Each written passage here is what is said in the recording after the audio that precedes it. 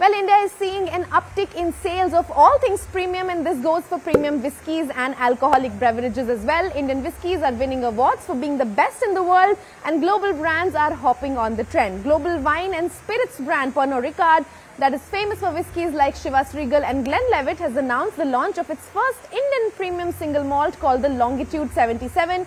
The pricing of the product is also premium. A 750 ml bottle would cost you anywhere above 4,000 rupees. Now, data from the Confederation of Indian Alcoholic Beverage Companies shows that spirits priced over 1,000 rupees has grown at a pace of 48% year-on-year in FY23, and within this category, Indian offerings share has jumped to 20% in FY23, showing a significant growth in preference for Indian premium brands. Companies like Pernod Ricard are looking to launch more Indian alcoholic beverages in the premium segment in the times to come.